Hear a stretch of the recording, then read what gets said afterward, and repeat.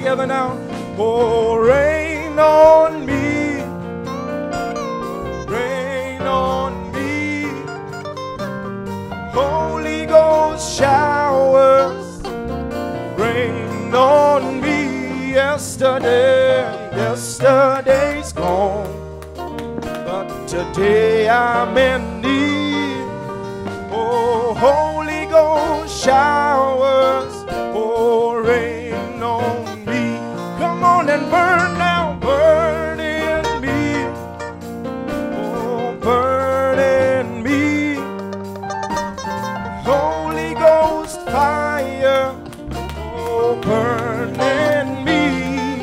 Oh, yesterday's gone, but today I'm in need. Oh, Holy Ghost fire. Said Holy Ghost fire, Holy Ghost fire, Holy Ghost fire, burn in me. Oh, just give the Lord a hand of a praise. Oh, hallelujah. Thank you, Lord. Come and burn in us, Lord. Come and rain on us, Lord. Hallelujah. Breathe on us tonight, Lord. Blessed be your holy name, Lord. Yesterday's gone, Lord. Today we need, Father. Hallelujah. Blessed be your holy name, Lord. Thank you, Father. Oh, hallelujah. Hallelujah. We worship you, Lord. Thank you, Lord Jesus. Hallelujah. Oh, with every hand raised, hallelujah. Blessed be your holy name. Oh, thank you, Lord. As we ask Brother Amos just to open up this meeting in a word of prayer, amen. If you've got a need this evening, hallelujah, you can signal it by the raising of your hand.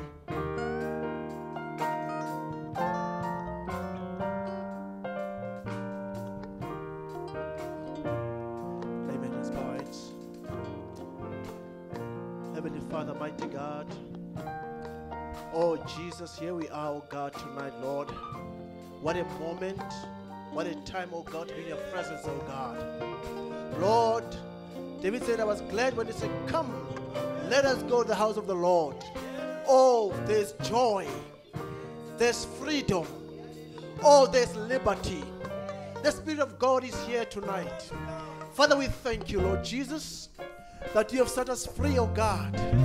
Here we are, oh God, tonight, Lord Jesus, to come and celebrate the end of the year, oh God. Lord, to come and say, this is the year that the Lord has made, Lord. That we are entering into a new year again, oh God.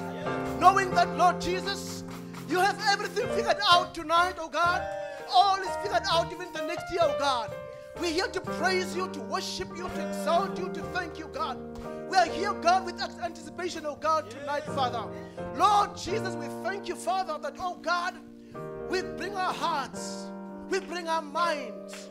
Oh Lord, we know that, oh God, the Spirit of God will come and transform us tonight, oh God. You will come and rewire us. You will come and change us. You will come and make us, oh God. We are yours tonight, Father. Oh, there's no place we want to be, oh God, but in your presence, oh God. There's no place we want to celebrate, but, oh God, with you, Lord Jesus. We thank you tonight, Lord. We pray, Father, that you will come around, meet us again tonight, oh God. Oh, Jesus, we come, Lord, and we want to let go of the pressure. Let go of yesterday, oh God. Let go of whatever happened previous year, oh God.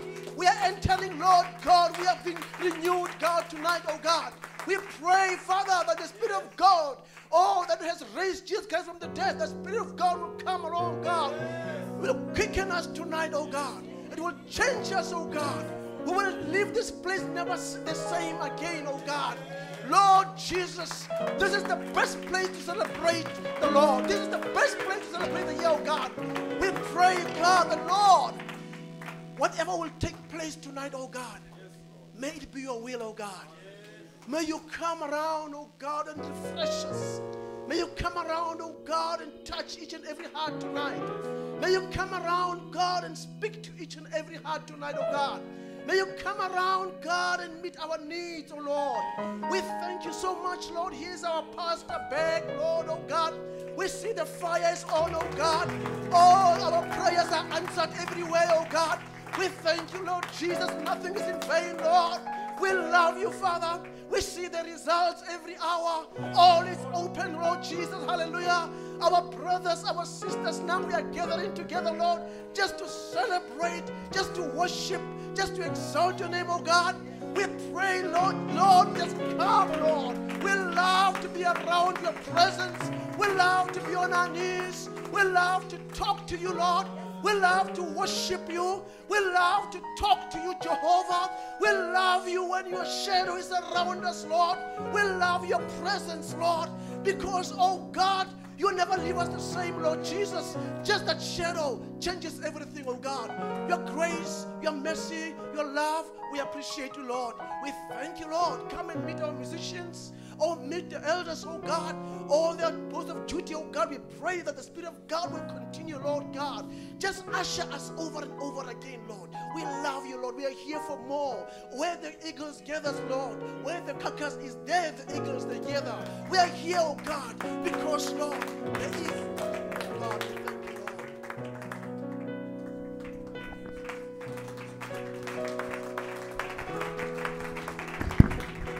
Amen. Hallelujah. I believe you can do better than that. Let's just give the Lord a warm welcome this evening. Hallelujah. Amen.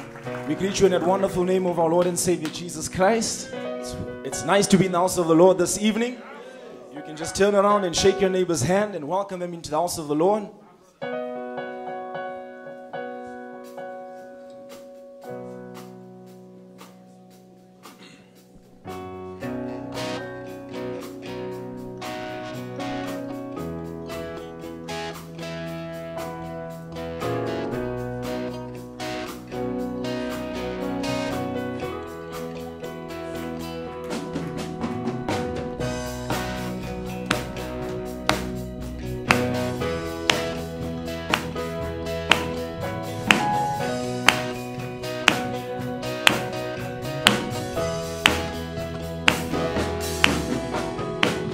Strength will rise as we wait upon the Lord. Wait upon the Lord. We will wait upon the Lord. Strength will rise as we wait upon the Lord. Wait upon the Lord. We will wait upon the Lord. Our God, you reign forever. Our hope, how strong deliverer. You are the everlasting God, the everlasting God. You do not beg, you won't go away. You are the defender of the weak, and you comfort those in need, and you lift us up and wings.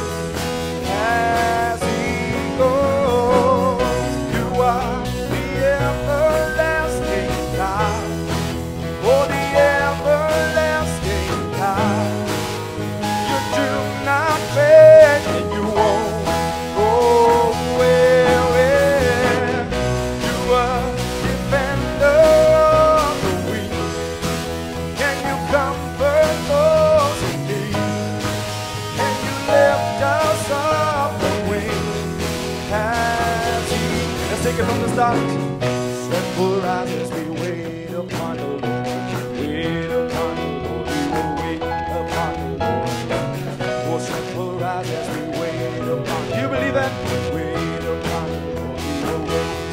Oh, our God, reign forever. Our hope, how strong He now, who you are, the everlasting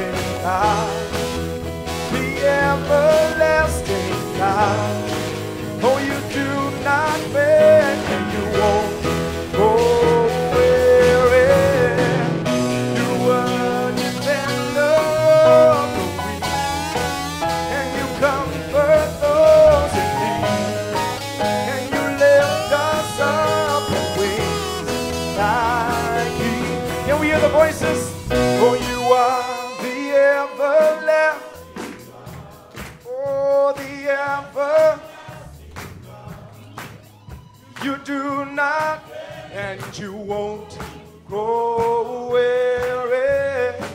Oh, you are defender, and you comfort. Oh, you lift us up on wings. All together now, like eagles. You are the everlasting God, the everlasting God. You do not fail, and you won't go weary. You are dependable, and you comfort those in need, and you lift us up just like eagles. Let's give the Lord a hand of praise this evening. Hallelujah! Hallelujah! Blessed be your holy name, Lord. You are defender, Lord. Hallelujah! You comfort us, Lord. You are strength, Lord. Hallelujah! Oh, blessed be your holy name. We give you worship, Lord, tonight. Thank you, Father. Oh, hallelujah. Thank you, Lord Jesus. Are you happy to be in the house of the Lord? Blessed be your holy name. Oh, thank you, Lord. Amen. We've got a jam-packed program tonight. You may be seated at this point in time. We'll call our precious brother Jaron. He's got a special, amen. Hallelujah. Isn't God amazing?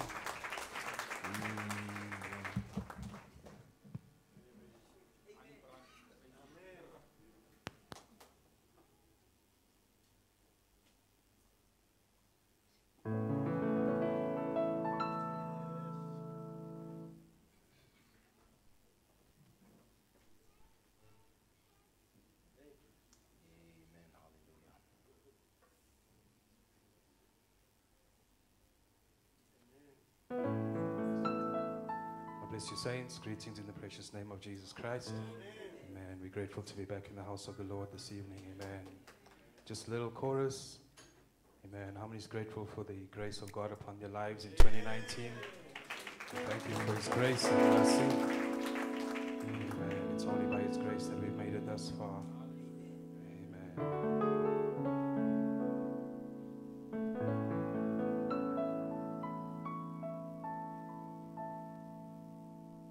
Where would I be? You only know. I'm glad you see through eyes of love.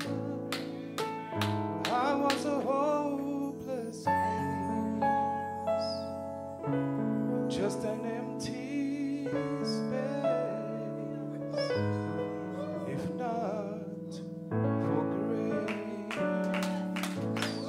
where would I be? You only know. Lord, I'm glad you see through eyes of love. I was a hopeless case,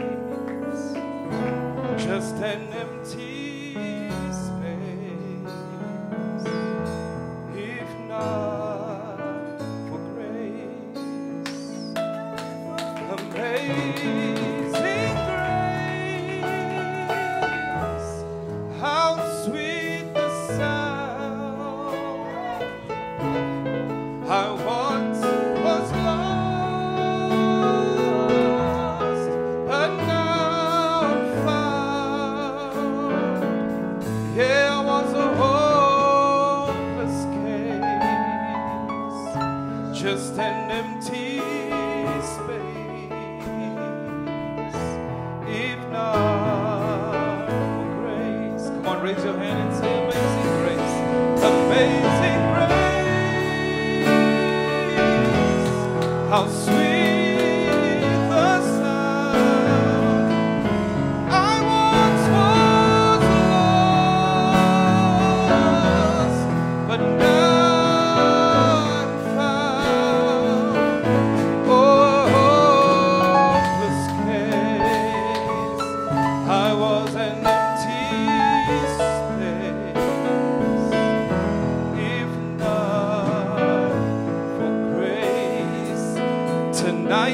standing here, Father, I'm in your presence, giving you all preeminence. I have my hand upraised, beholding your face, thanking you. I'm standing here, I'm standing here. Yes, Lord, I'm in your presence, giving you all preeminence. My hands are praised, beholding your face, thanking you for grace. My hands are praised, beholding your face, thanking you for grace.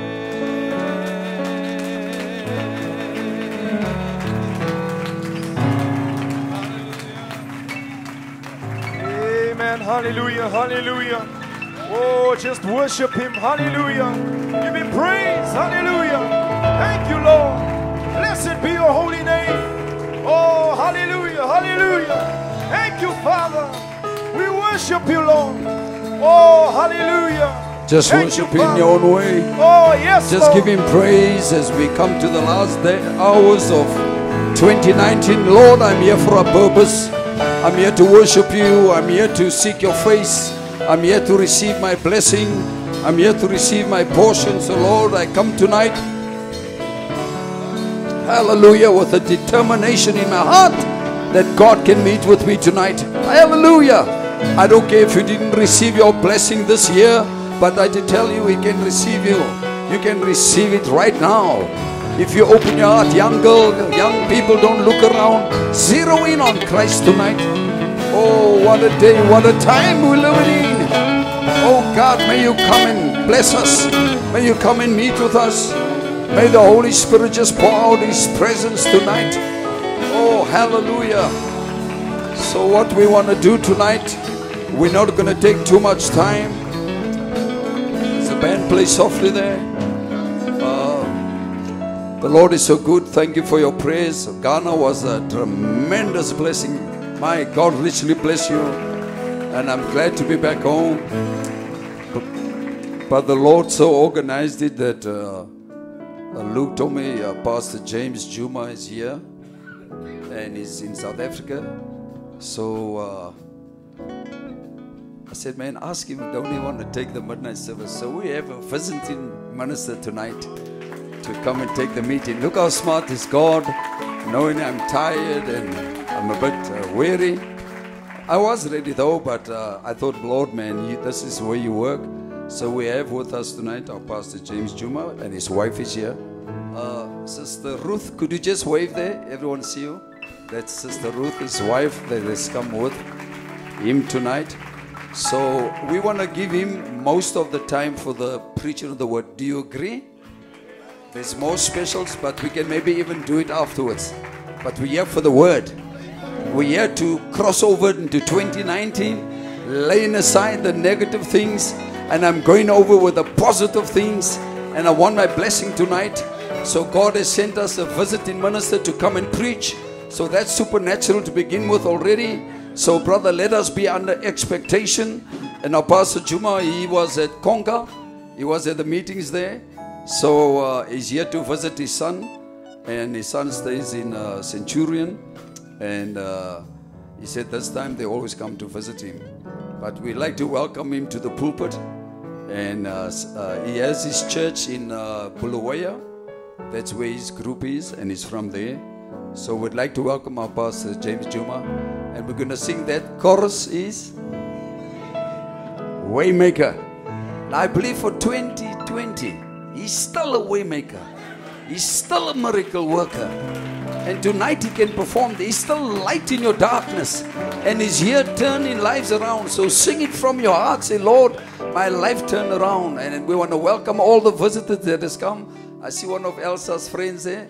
Thank you for coming. God bless you. Isn't that nice? I saw her walking in. And all the ones that has come tonight. Our brother Stevie, where's he?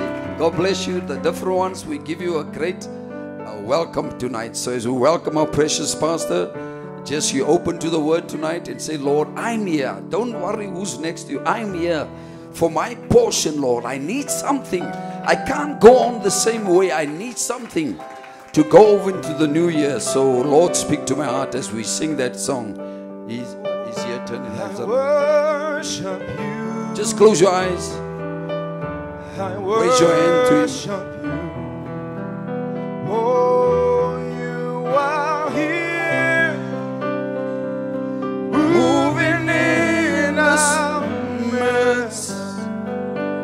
I worship you. As we welcome our precious pastor to come and minister whatever God has laid upon his heart. You are here, moving in this place. Oh, I worship you. I worship you. Just raise your hand to Him now. Make love to Him. Just forget who's next to you. Don't look around. Raise your eyes. Say, Lord, I'm here for my portion. I'm here for my blessing. Hallelujah. Lord, I'm going to reach out, Lord. I'm not leaving this place until you bless me. Oh, I worship you. Waymaker, waymaker, miracle worker, promise keeper, light in the darkness. My God, that is who you are. Waymaker now, waymaker, miracle worker, promise keeper, light in the darkness. My God, that is who you are. Waymaker, waymaker, miracle worker, promise keeper, light in the darkness. My God, that is who you are. Waymaker, waymaker, miracle worker, promise keeper, light in the darkness. My God, that is who you are. Oh, hallelujah. Thank you, Lord. Blessed be your holy name. Thank you, Father.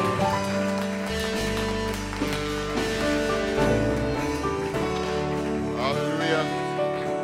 Is that who He is? You've got to know who He is in order to give Him appropriate worship. Because God is a spirit, and therefore they that worship Him must worship Him according to what He is. John 4:24. God is a spirit. And so if you want to worship Him, you've got to worship Him according to who He is. So you have to know who He is today. And then bring Him appropriate worship. That woman there, the Syrophoenician woman, said to Him, Son of David, have mercy on me. He is Son of David. He is Son of God. He is Son of Man. So when she said to Him, Son of David, have mercy on me, He did not even look at her. She kept on crying. She kept on pleading, imploring. But never at any one time did He turn to look at her. Until the disciples were the ones that came in on her behalf and said, Lord, answer her, for she troubles us. Then He turned and answered the disciples, not her. He says, I was not sent to Gentiles, This is children's food. I cannot give it to dogs. And instead of her taking offense, she latched onto what was said and took advantage of those words. And she said, "Yeah, Lord." The moment she said, "Lord," then he turned. Because she was not a Jew. He's only son of David to the Jews. So she was giving him the wrong title. Brother Branham says, you must know how to give him his right title. He says that's why most of our prayers are not answered. Because we are knocking at the wrong door. We are using the wrong key. He says we must know these things.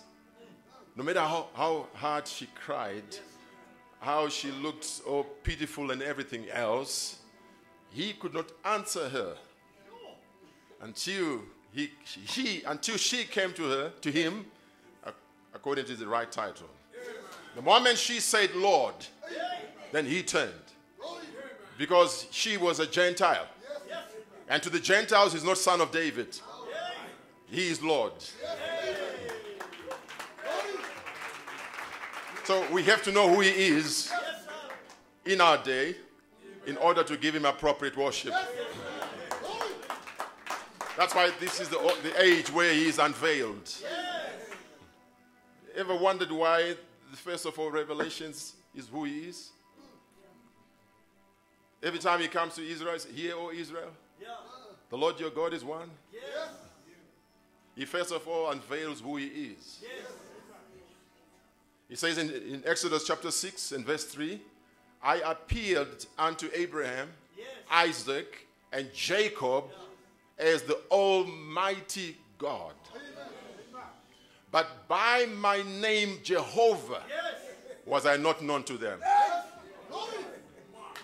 So he appears by a name. I appeared unto Abraham, Isaac, Jacob by the name of Almighty God. But by my name Jehovah was I not known to them. In every age is a name that he gets known by. The revelation of that name. But it will be revealed in the thunders, he said.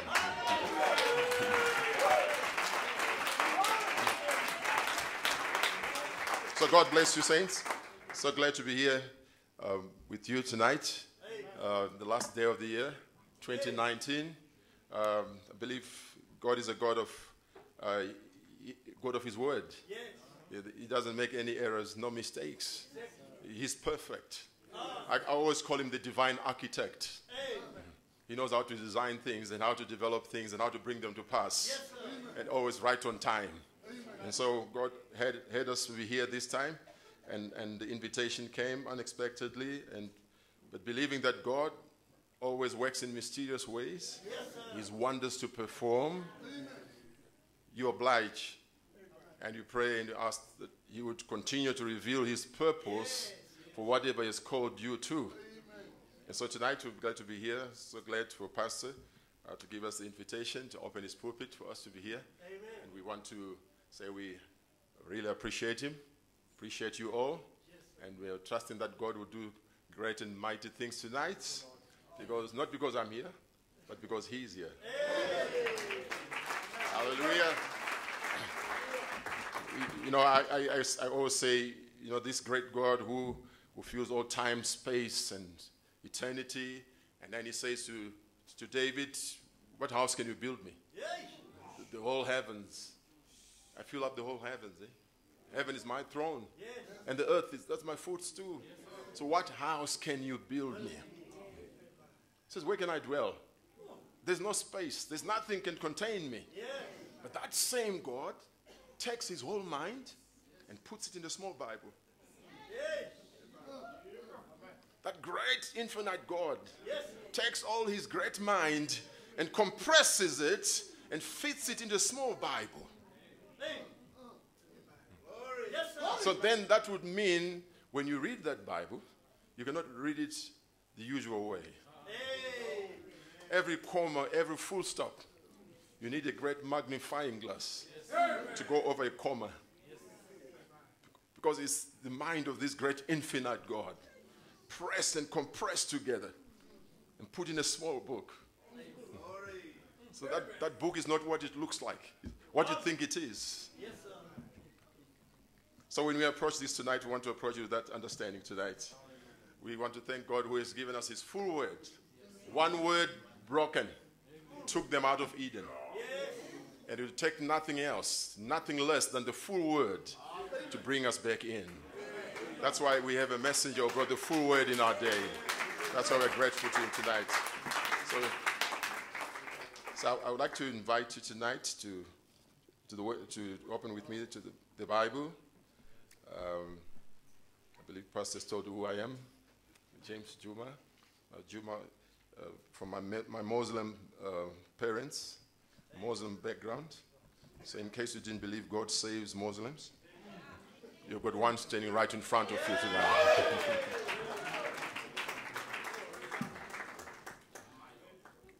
It's God's grace, right?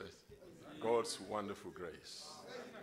If you change St. Paul, you can change a Muslim too. No matter who you are, a man fully surrendered to God. If you can surrender yourself, he will do great things for you. So as we come to the end of 2019, like Pastor was saying, whatever you are desiring, whatever you're in need of, God is able to supply. God bless you, Brother Steve. I see Brother Steve there, our friend. God be with you. All of you, God bless you. God be with you. I might not know you by name, but guess what? I know you by your other name. I know you by your real name.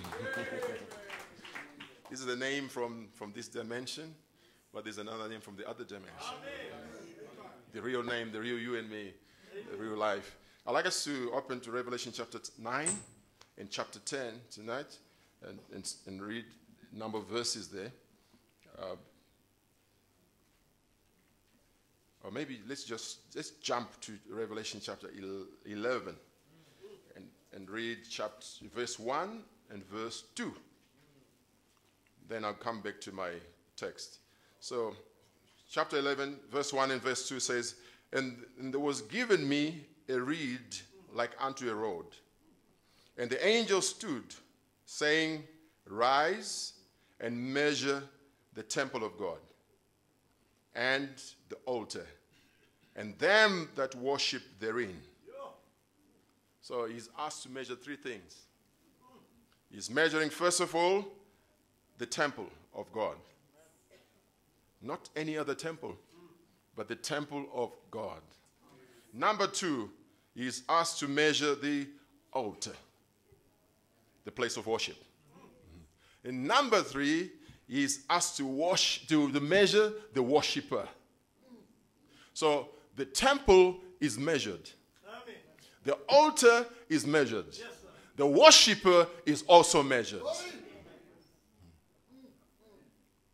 Then verse 2 says, but the court which is without the temple leave out, and measure it not. For it is given unto the Gentiles. And the holy city shall they tread underfoot 42 months, 3.5 years. But my focus is on the verse 1. Three things to be measured. The temple, the altar, the worshiper. So if the temple is measured, and the altar is measured, the worshiper has to be measured. Amen. Which means God is specific. Yes. Amen. Amen. So we come back to chapter 9 of Revelations. Then we end with chapter 10. Chapter 9 from verse 1 says, and the fifth angel sounded, and I saw a star fall from heaven unto the earth. And to him was given the key of the bottomless pit. So it was a star, then it became a he, then was given a key to the bottomless pit. And he opened the bottomless pit, and there arose a smoke out of the pit, as the smoke of a great furnace, and the sun and the air were darkened by reason of the smoke of the pit. And there came out, something came out of there, out of the smoke, right? Yeah. He opened the bottomless pit. And out of that, when he opened, as soon as he opened the door, smoke came out, as the smoke of a great furnace, and the sun and the air were darkened by the reason of the smoke of the pit. So the sun was darkened, the air was darkened. Verse 4 says, verse 3, and there came out of the smoke locusts upon the earth, and unto them was given power, as the scorpions of the earth have power. And it was commanded them that they should not hurt the grass of the earth, neither any green thing, neither any tree, like locusts would normally do, but only those men which have not the seal of God in their foreheads. So these are special locusts, and they have a special design, and they have a special mission. Ordinary locusts would go for the green stuff, but these ones are not going for that. They're going for people. And the special type of people that they're going for, it's people that have not the seal of God in their foreheads. And to them, verse 5, was given that they should not kill those men, but that they should be tormented 5 months. And their torment was as the torment of a scorpion when he striketh a man. And in those days shall men seek death, but shall not find it, and shall desire to die, and death shall flee from them. Verse 7, and the shapes of the locusts were like unto horses prepared unto battle, and on their heads were as it were crowns like gold, and their faces were the faces of men. Special agents these. And their hair is the hair of women, and their teeth were as the teeth of lions. Verse 9, and their breastplates as it were breastplates of iron, and the sound of their wings was as the sound of chariots of many horses running to battle.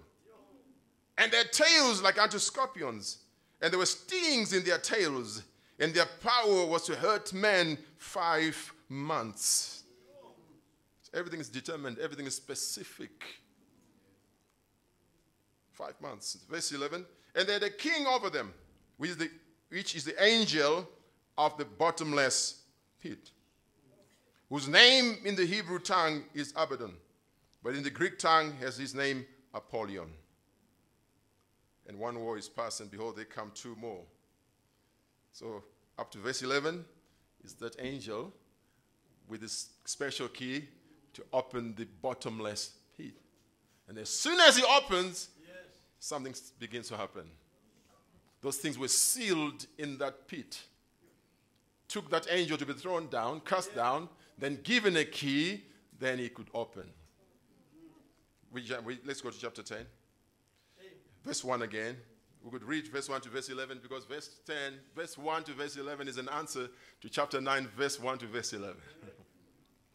And I saw another mighty angel come down from heaven, clothed with a cloud, and a rainbow was upon his head. And his face was as it were the sun, and his feet as pillars of fire. Yes. And he had in his hand a little book open. And he set his right foot upon the earth, and his left foot on the earth, and cried with a loud voice, as when a lion roareth. And when he had cried, 7 thunders uttered their voices. And when the 7 thunders had uttered their voices, I was about to write. And I heard a voice from heaven saying unto me, seal up those things which the 7 thunders uttered, and write them not. And the angel which I saw stand upon the sea and upon the earth lifted up his hand to heaven, and sware by him that liveth forever and ever, who created heaven, and the things that therein are, and the earth, and the things that therein are, and the sea, and the things which are therein, that there should be time no longer. But in the days of the voice of the 7th angel, when he shall begin to sound. Now the prophet says, watch, not when he starts, but when he begins. He makes a distinction between start and begin. He says, not in the days of preparation, but rather when he begins. When he shall begin to sound, the mystery of God should be finished, as he has declared to his servants, the prophets. And the voice which I heard from heaven spake unto me again, and said, go and take the little book which is open in the hand of the angel, which standeth upon the sea and upon the earth. And I went unto the angel and said unto him, give me the little book. And he said unto me, take it and eat it up. It shall make thy belly bitter, but it shall be in thy mouth sweet as honey. Amen. And I took the little book out of the angel's hand and ate it up. And it was in my mouth sweet as honey. And as soon as I had eaten it, my belly was bitter. And he said unto me, thou must prophesy again before many peoples, nations, tongues, and kings. Yeah. Amen. May the Lord add the blessing to the reading of the word. Shall we bow our heads for a word of prayer? Amen. Gracious and kind Heavenly Father, it's our joy and privilege once again to stand here, God, in the midst of the assembly of the King's children, the great host, Father, that the redeemed of the Lord, oh Father, that are waiting for the body change and to meet you in the air one of these days, Father. And here we are, Father, at the junction time, the end of yet another year. Oh God, we believe that you work with time, you work with numbers, you work with signs, you work with all these things, Lord. And there's a reason for us to be alive in this day. There's a reason why God kept us alive. Oh God, many went yesterday. Many did not just wake up this morning. But here we are today, Father. Not because of our efforts or our intelligence, but because of your predestinated plan, Father. And so we want to answer to that call, answer to that confidence, why you put us here, Lord. And that's why we're coming to you this night, saying, Father, here we are. Speak to us one more time. Reveal to us your great mind. May we understand your purpose for our lives. So as we read the word tonight, we pray that, Lord, you would anoint the word, you would anoint, Father, the speaking of the word. You'd give us out of this, Father, context, something that will be of benefit to your children. Lord, you said, man shall not live by bread alone, but by every word that proceeds from your mouth. And you said the word that you send out will not return to you void, but it will accomplish the purpose why it was sent. And Father, you've given us the scriptures here tonight. May you give us the understanding, the sense and the understanding tonight. And may our eyes be open to your wondrous truth. May the sick be healed tonight. May the needy, Father, find you as Jehovah Jireh tonight. Thank you, Father, for your grace and mercy. Thank you for the pastor. Thank you for the church. Thank you for their faith, Father, coming to church on a night like tonight to hear from you. May you bless them tonight. We ask all these things believing in the wonderful and lovely name of our dear Savior, the Lord Jesus Christ. Amen. God bless you, Tains. You may take your seats.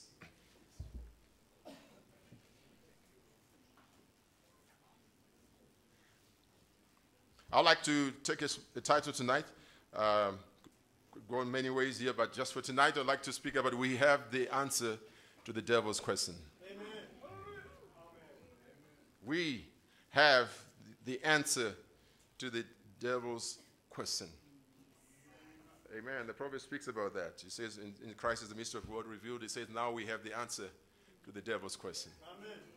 You know, the book of Hebrews, chapter 4, says, men were always fearing death, and because of that, the devil took advantage, and he was always giving them fear. He says he was keeping them in bondage. Yeah. Because all their life they were subject to fear of death. Now, because you fear death, you tend to fear crossing the street. You tend to fear the sangomas. You tend to fear if the feather drops at your house. And you wonder who put this feather here. How come this happened? You see, this is because the people say because of fear, people now were in bondage. So Satan knew, and he knows, people fear death. And so he presses that advantage to make you be in subjection to him. But that's why Christ came and abolished death. Opened the way. Showed you there was nothing behind there. So that you don't fear death. So that you can turn around and speak to Satan like Paul did. Spoke to grave and spoke to death. So if death is not your enemy, if grave is not your fear, then who can you fear? You know, the scripture says in Luke chapter 18, which is scripture for this day, there was a city. Yes, sir. And then in that city, there was a judge. And that judge feared not God, nor respected man. But in that same city was a widow. We had a case, a problem. And no one else could help her but that man, who neither feared God nor respected man. He didn't worry about whoever, didn't worry about the politician, didn't worry about whoever, didn't care about them. They meant nothing to him. So if you thought you could go and intimidate him with Big Brother, he didn't fear people. If you thought you could intimidate him, I'll pray for you, I'll do this, he didn't fear God. But that's the man that is the key to this widow's problem. When you talk about a widow, you talk about somebody that's at a disadvantage. But God puts those two together. And he says that woman now says, look, I have no option. But go and face him. There's no other channel, there's no other way but for me to go and face him. But you know the type of person he is? Yes or no? That he doesn't fear God, doesn't respect man? Yes or no? But where else can I go? I have to go and face him. How do you know he's going to answer you? Well, I don't know. But I know he's going to answer you. But the Bible ends with this. It says she went there and she kept on coming and she was so perseverant until that man said in his heart, though I don't fear God, nor reverence or respect man, but because of this woman. This was a special type of woman. She did what men could not do. She did what people could not do. Yet she had nothing. She says, I will arise and do whatever she once done. She went right into the enemy's camp. And got the victory right in the enemy's camp. So we are saying today is the last day of 2019. You are identified with that woman because the scripture, the chapter ends with this. Nevertheless, when the Son of Man cometh, shall he find faith. What type of faith is he talking about? It's a faith that knows, that takes no for an answer. It's a faith that doesn't look at the impossibilities. I hope you're getting this, saints. That chapter 18 of Luke ends with this scripture, with this verse. Nevertheless, he says, hear what the unjust judge said. But nevertheless, when the Son of Man cometh, shall he find faith. And then, in this book, he says, if you are following in that line, he reads that scripture. If you are following in that line, he says, I want to ask, and I want to paraphrase it. In other words, when he comes, will Malachi 4 be fulfilled at this time? So the prophet of this age now connects chapter 18 to Malachi 4.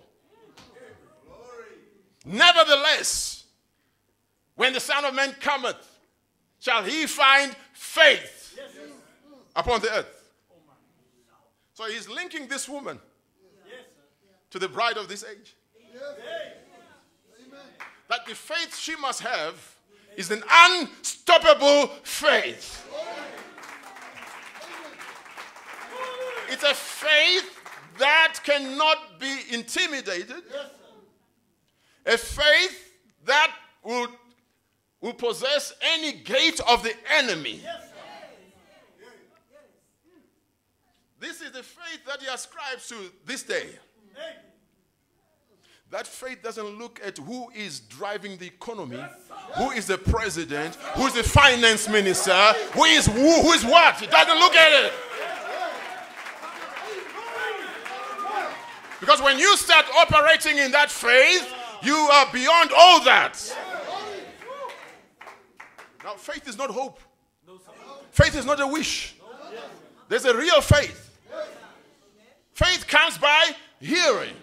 Hearing the words. You better make sure what you are hearing is the word. Because that's supposed to produce faith.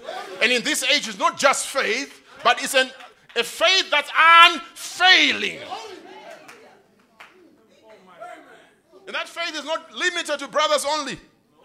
Not limited to pastors and deacons only. That faith is all for all the seed of Abraham.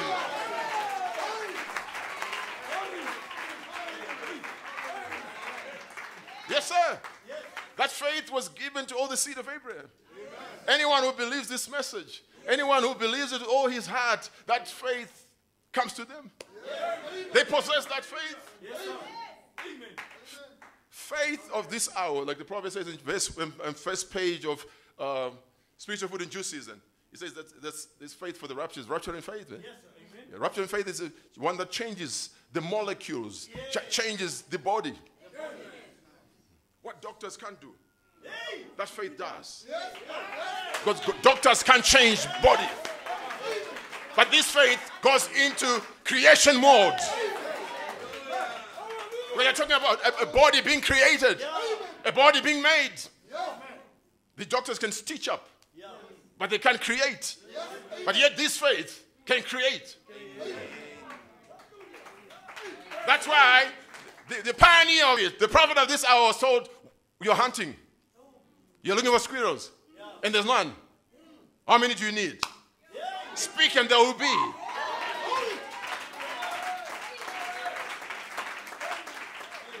The spoken word is back. Amen. So when you look at chapter 18, there was a city. There was a judge. And then there was a woman in the same city. And showed a problem that only the judge could solve. But he was not the type of doing that. He didn't care about God. He didn't care about men. He didn't respect authority. He would not be moved by anything, no matter how hard she cried. And that was his record. And that's why when he was answering, he said in his heart, though I don't fear God. It was well known, and he knew it himself. Number two, though I don't respect man. That's the type of the devil. But because of this woman, because of this church, because of these believers here, I have to change my attitudes. I have to change my philosophy. I have to change my legislation. We are living in a time where believers can believe and government legislation can be changed because of believers. You believe that tonight? Things can be changed just for you.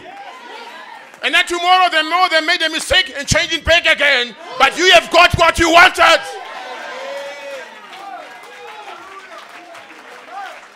That's where we are living, saints.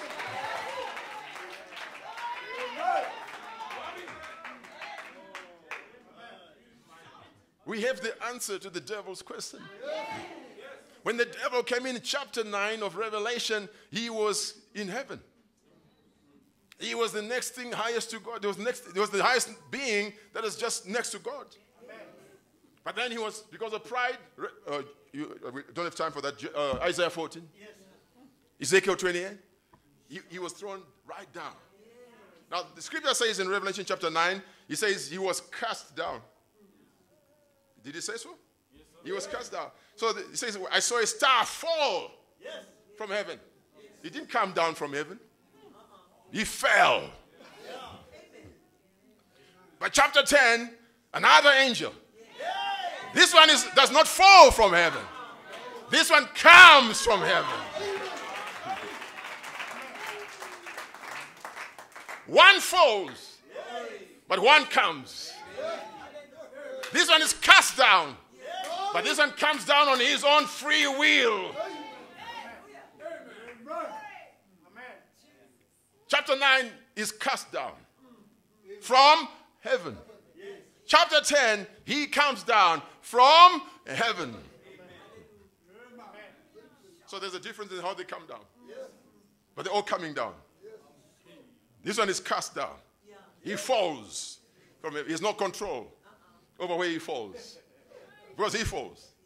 He's cast out. But this one comes down. And this one is a book in his hands. Not just a book, an open book.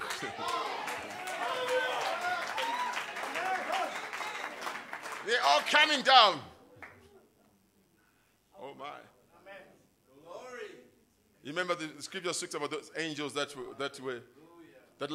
kept not their first estate? Fallen angels. Fallen angels. But there's one that's not fallen. There's all types of angels. This prophet says there's thousands of them right in this room here. Unseen to the natural eye, there are multitudes and multitudes right here. He says you don't see them with your eye, but you can feel them with that thing that he says it's called the new birth. It's a baby in the mother's womb. He hears noises outside, but he doesn't know what's on the outside because he's living in a different world. His world does not have color. He doesn't know what red is, what white is. He doesn't know anything. He doesn't know about heights and everything else. It's a small world. And he believes this is the only world he knows until the day he is born. Then all of a sudden, he sees a totally different world. There's no color. There's no people moving. All sorts of things. He says that's the same way you and me are operating right now. We believe this is the only world we know. So when you talk about angels, it's like something that's way off and far off and unbelievable. But yet it's a real world. And it's right here. He says, when a man receives the baptism of the Holy Spirit, quickly he becomes a twofold being. Quickly. One on earth to die, one in heaven to live forever. He says, and the angels of God visit him. Angels visit you. Angels stay with you. John 1:51. Oh, you believe because I told you that when you were under the tree I saw you? Oh, okay, what about when you shall see greater things than this? Heaven will open. And then there'll be a ladder up here. Then angels will be ascending and descending. He said that was greater than discernment. There's a promise of greater things after discernment. He says you believe because I told you where you were. That's the second pool. That's discernment. He says, but what about when I tell you the bigger thing, greater things? It's like what? He says like heaven opening and angels ascending and descending like they did in Genesis 28 with Jacob. When he just decided, I'm tired, let me just find a place to sleep. And then he found the place. And then he could say, well, I need something to lay my head on. And he says that there was a pillar there. So he grabbed it and he laid on it. He took the pillar and made it the pillow. And as soon as his head touched the pillow, which was a pillar, heaven opened. And he saw a step ladder. On the top, it was hooked up to God. At the bottom, it was hooked up to here. He says that was hooked into Christ. And then along the ladder there, he saw angels ascending and descending. And the prophet says they're still doing the same thing tonight. Says they are taking your prayers up there and they're bringing your answers down.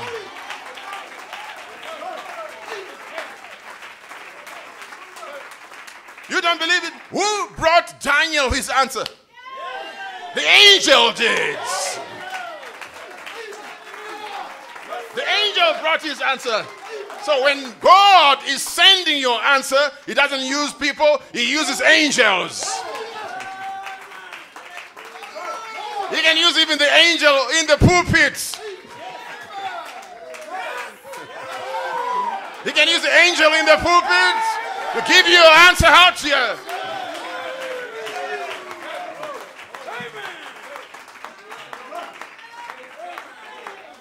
So it's a fallen star falling down to perdition. Opens the bottomless pit. But the other angel is coming down for redemption. Chapter 9 is falling down to perdition. Chapter 10 is coming down for redemption. They're coming from the same world. But this one has lost his title now. So he's coming down and he has a domain. And he's given a key. It's only him that is that key.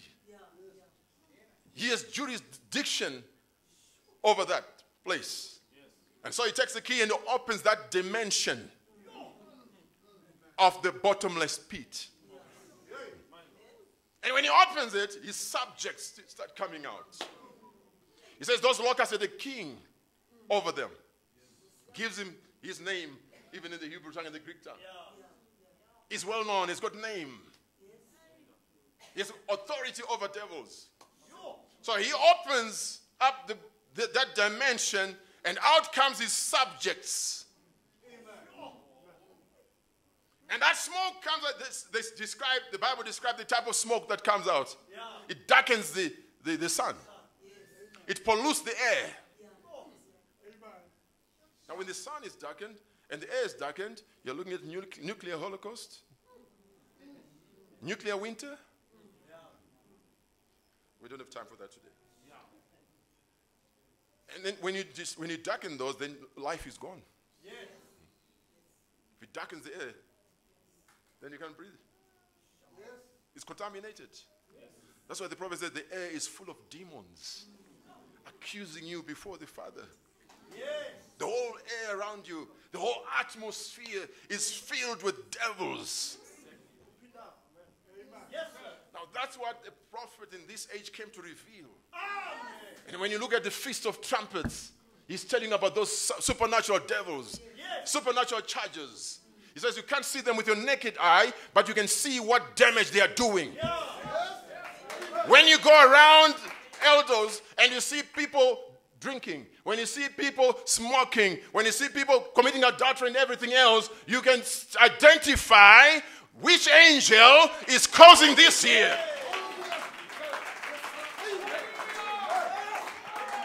Your enemy is not your neighbor. Your enemy is not your son. Your enemy is not anyone else. It's these people here.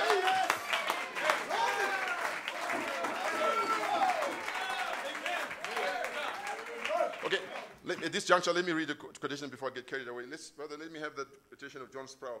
I want to just to express something here, saints. We have the answer to the devil's question. Now, the devil knows all about God. He knows all about worship. So he cannot be defeated by a lie. He cannot be defeated by somebody that presupposes, or maybe he thinks he is in the faith, or he thinks it means this. You're too small for him. That's why we read Revelation chapter 11, verse 1. Everything is measured. There's a way you and me have to come and identify ourselves to him that will make him move. That's why those people came to him and said, Satan Puma, come out of this person. And he says, wait a minute now. Wait a minute. Let's do the preliminaries. Let's do the intros. The introductions first. You don't just come up here and ask me to move. Who are you? Identify yourself. Where are you coming from? Do you know who brought me here? Do you know why I'm here? And why can you just come and say, get out? Who are you? By what authority do you want me to get out of here? So, saints, you have to know by what authority you want certain things done. The devil is not mal, you know. The devil is not foolish. The devil is not stupid. He's the author of science. He's the author of technology. You're getting surprised at the speed of things, yeah? He's the author of it. You think you can defeat him by a lie? Or by crying? Or by feeling pitiful? Not that one. The devil, one more thing. The devil doesn't have any feelings for you. Just for you to know. The devil doesn't have any good feelings for you. He doesn't even love you. He even like you. He doesn't care about you. He has no ounce of pity. Once you fall into his hands, you're gone. Don't ever fall for his lies. That's why he'll use your little girl, he'll use you, and then when you're finished, you go to the devil's hell. He never says sorry. So, brothers, Those brothers who don't say sorry to their wives. Who can't say sorry? Okay, that's fine. Let's go to this guy. Right. He says, John Sproul, a friend of mine, taking his wife, took a trip over to La Salle, Lorraine, France, and the guide was taking them through a certain garden, showed them a statue of the Lord Jesus. I want you to catch that. The statue of the Lord is not Buddha. The statue of the Lord Jesus. And Brother Sproul said he was looking at that statue. He said, what did the sculptor have in his mind? Why? I don't see any sufferings of Christ. I don't see nothing. Just looks like the statue. What does that mean? And the guide said to him, Mrs. Sproul, you are perhaps criticizing that statue. He said, yes, I am. He said, I don't know what the sculptor had in mind. He said, the thing of it, oh, that's the guide now. He said, the thing of it is, you have to know what the sculptor had in before you can see what he was trying to do. So you've got to trace it way back to where its origin. Why certain things were done the way they were done. That's why at times you come in and some people are trying to fight and you just come in and intervene and you say, no, you shouldn't do this one. At times you get beaten because you don't know how the thing started. That's why let's go back to the beginning. Amen. Right, he says, the thing of it, you have to know what the sculptor had in his mind before you can see what he's trying to do. He said, now come down here. And he went down to the foot of the cross. And there was a pad there. He said, kneel down. He said, now look up. And Miss Brother thought his heart would break. There was every agony that Jesus went through on the cross. All featured. He said, you see, sir, the statue was made to get down and look up to. And not stand off and look over it. Now, that lays, you have to know that. That explains a lot of things here. Okay, you want to get married, young person? Do you understand why? How? Do you understand the author, what he had in his mind when he instituted marriage? You can go in a lot of ways, a lot of avenues there. It's the same statue. It's the Lord Jesus. It's the same message of the hour. But it depends how you approach it. The same ministry. Paul says some preach Christ out of contention, some because of this. The approach. It's all because of the angle. He said the statue was not made for you to stand and look over at. That's in another quotation. It was not made for you to stand here and look over at. But when the man designed it and the man wrote it down, it made in such a way that the only time you're ever going to see all the features is when you kneel and look up. Not when you stand and look at. And this message, brother and sister, will not mean much until you know what the sculptor had in his mind. Why did he bring a message? Why did he bring the messenger? And how are you supposed to approach it? 1963, the pillar of fire came down. The angels came down. And the pictures were taken. And people rejoiced and many sermons were preached. It was only 1965 when God said to the prophet, they are looking at it from the wrong angle. You turn the picture to the right.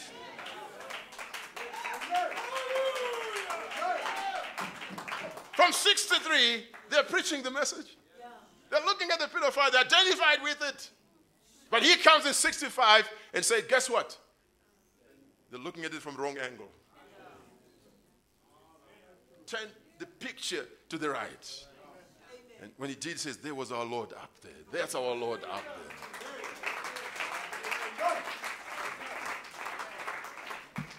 So when you look at this message, saints, this message is supposed to be God's best. Right? This is the last message to the Gentiles. And God works with this principle. In one quotation, he says, if this message is given to you outside of the continuity of the Bible, outside of the continuity of the Bible, that's not God talking to you. He said this message has to come in continuity. It has to show you from the beginning how it's come down to here and how it's going to end. It cannot just be piecemeal.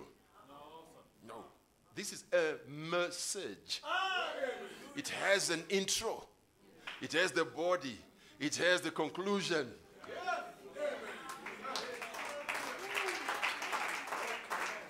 Maybe you can just type for me. I don't know who's there, but it's doing the quotations. Just outside of the continuity. Then you can see it. Outside of the continuity. So you are beginning to understand here. 63, prophet preaches Christ is the mystery of God revealed. And he begins to say, you know what? He says in this message today, it will answer why I have done what I've done. Why I have said what I have said. All the days of the tabernacle. He says, this is why. Then he reads the scripture.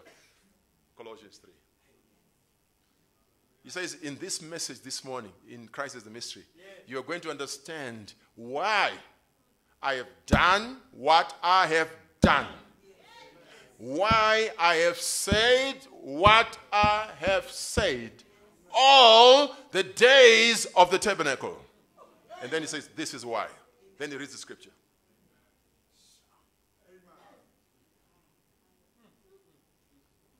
Christ is the mystery. And then he says that, way back before time, God had something that he had in the back part of his mind. You're going back there. You cannot understand the statue unless you know what was in the mind of the sculptor. You cannot understand this message by just reading it and like just an academic, but you have to go back into the mind of the great Elohim. Because we've shown you in Revelation chapter 1, he doesn't just do things for doing them. Don't say, he doesn't just gather people for gathering people. No, he has a purpose and a plan that he's working with. And that plan is unfailing. And that plan cannot be substituted by anything else and everything else. It's specific, it's specified. It's got dimensions. That's why if you go to Ark, Noah's Ark, it's got dimensions. It's got the materials. Everything is specific. Now, if you are talking about 7 ages, why not 12? It's 7. And so God had a choice of bringing you and me up in the first one. And why didn't you and me come up in the first age and have Paul for our messenger? But mercy said no. God said, not these. Second age, he says, not these. Third age, he says, not these. Fourth age, not these. Fifth age, sixth age, but the 7th one. They are reserved for the very last age. Hallelujah. You are not here by coincidence. You are not here because your parents decided to bring you up. No, sir. The Almighty God, the great Creator, determined that only this age would be your age. There's no mistake about it. You had to be here now. You are made that way for a reason.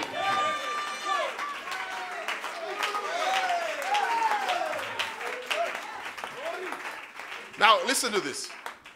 The prophet, your prophet as well. He said, whenever I go shooting, go hunting, and hunting for squirrels, he says, I have to shoot it right in the eye, or I'm not satisfied. He says, Woods, Banks, and my cousin there, he says they will be having a good time shooting them wherever they shoot them as long as it's meat, nyama. He says, then when they're doing that, having a good time, I have to go to the side of the hill or something and start crying. He said, Lord, why did you make me such a wimp? I cannot be satisfied until I hit it right in the eye. As small as a squirrel is. And then him using a wrong rifle I don't have time to explain those things, but you can read it. He says, I was using a wrong rifle for that, and I was driving a tech. It was hitting bullseye at 50 yards. Yeah. He says, but the other time it began to miss, and I took that rifle back to the company. And I said, your rifle is not perfect. Something is wrong. He said, they looked at it, and they sent the lab and everything else. They said, this is perfect. He said, then they wrote me a Dear Brother Branham letter. So this is fine. Even a new rifle is allowed a little leeway. He says, and in fact, you are using for the wrong purpose. He says, no, but I've used it before, and I've hit the squirrel right in the eye. And his wife said, Brother Branham, are you saying you're better than them, the owners? He says, no, but I've used it, honey. He says, then God spoke to him. He says, I made you that way for a reason. If the prophet was made that way for a reason, you are made the way you are made for a reason.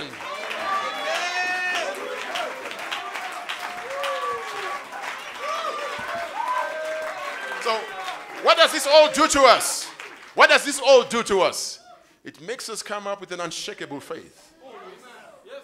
We know the devil's limitations. We know that whatever he does is governed. We know he cannot create. We know he cannot do anything except what he's limited to. Because the whole thing is measured. The water cannot behave and do anyhow. The seas are controlled. The moon is put there to control the water. The tides on the coast. But guess what? Even your borehole inland is also controlled by the moon. The fisherman knows that if the moon is in a certain place, we can't get fish. Because it was put there to control the waters. I mean, this is just showing the type of God you're dealing with. He does not, in one place he says he does not deal haphazardly. No. He says God doesn't do things haphazardly. He never just thought maybe, oh, you won't die there, and then people feel pity for me, and then they'll repent. That's not how he does it. That's why he says he foreknew, and then he foreordained, then he predestinated. Okay, that's the way the gospel is today. It can only be seen in the way that God presents it to you. And look at the second one. And if it's presented to you outside of the continuity of the Bible, the gospel presented outside of the continuity of the Bible, then what does it say there? It's not God telling you that. Everything must agree with the continuity. Any message that's coming out must not take us back there. We must go with the continuity. The man who was forgiven by the king, let me quickly throw this in. He was owing the king. The king said, my money. And the guy said, pleaded poverty. Things are hard. I was laid off, whatever it was. And the king forgave him. How many know that one? Amen. But as soon as he was let go, what happened? He met somebody else that was owing him. Is that so? And they say the guy also brought up excuses. And did this guy understand? No, he says, no way, it's not my money. No ways, never. You are sleeping in there. And as sure as anything, the guy was locked up. But as sure as anything, also the word got back to the king. Yeah. That the same guy who was here, who pleaded in poverty, met somebody there. Similar case. But he failed to do what you did. In other words, he broke the continuity. God creates. Then what does he do? He takes a break. He hands over to his son. He takes the creation to his son. He says, name the animals that I created. I created. You give them the names. You continue what I started. And the moment we break that, we break the continuity. Then that guy was put in prison. So if this gospel is presented to you outside of the continuity of the Bible, that's not God talking to you that. Because God's word is consistent. It starts from somewhere, it's going somewhere. That's why it says when the seals are open in the sixth seal, you're able to identify the spirit where it started from. how it's operating now and where it's going to end. In other words, it says when the seals are opened, you're able to see the whole book open. In other words, you're able to identify where things started from in Genesis. You're able to see Noah receiving a message of grace, believing it, and then building the ark, and then people getting saved and sealed in the ark, sealed until the day of redemption. The only time those people got out of the ark was onto a new world. As it was in the days of Noah, so shall it be. So you get the trumpets there, you get the seals there, you get everything there in Genesis. And the Bible says there's two books that Satan has, it's Genesis and Revelation, because they show his origin, and the other one shows his destiny. And so if you and me know the way the prophet spoke and taught the word, we know how to trace it from Genesis to Revelation, that the same angel, when he was thrown down, he went into the Garden of Eden. Opened that dimension. Then started lying through his teeth. Yeah, has God said. And he lied such a way because he'd come from heaven. He knew how to deal with men. He lied until the church fell for it. And Eve, the next statement she's saying is, when the woman saw that the tree was things that she's never seen before. Yeah. This is the first time we get that expression. When the woman saw that the tree was good for it to eat. To make one wise. He had preached in such a way that the eyes got open. But here on the other side, the Holy Ghost, when he comes to us, when he preaches to us, our eyes get open. Amen. So he starts then on the human race, to destroy it. From the time he fell, he opened that gate, that dimension there. And those demons started coming out. If spoken words, perfect faith but perfect weakness, he says the lid of hell is open.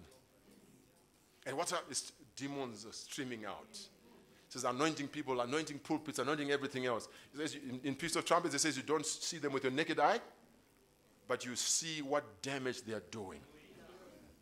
The angels also are here. Right from birth. Your angel, the children's angels, your angels. And when they come, what do? Even Peter, when he was in prison, it was an angel that woke him up. Said, wake up. Woke up. Says, let's go. Chains fell. Doors open. And he's about to go out. Angel says, stop. Put on your clothes. The angel said, put on your clothes. You're not getting out of here naked. And you say, you claim you've seen an angel. I'm coming from heaven. We don't dress that way. And then the angel takes him out. And then when the angel saw that he was now in familiar territory, that's when he disappeared. Not before. No. As long as he was in unfamiliar territory, the angel went with him. Until he got to a place where he knew if I leave him here, he'll find his way. Those angels are with you. Those angels guide you. So I want to wrap it up just to show a few things here, saints. This is the whole fight that's there. That angel of chapter 9 and that angel of chapter 10. The angel of chapter 10 is bringing the answer to the angel of chapter 9. Yes, sir. Amen. When demons are coming out here, God is bringing out to us the answer to that. So for your challenge, for your problem, whatever problem you are going through, God has brought the answer for you.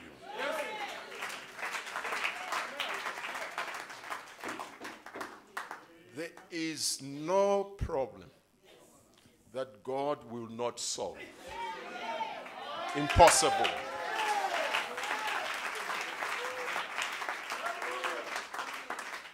There is no situation that the Word of God will not address. Otherwise, God is a God of confusion and frustration. And the prophet says that God is not the author of frustration. A quotation in Church Age book, he says, you are the reason for his very existence. You are the reason for his very existence. I'm not making that up. That's a quotation. You, with your weaknesses, with your limitations, with your problems. You are the very reason for his existence. There is nothing impossible with him. Listen. There is no disease he cannot heal. There's no condition he cannot address.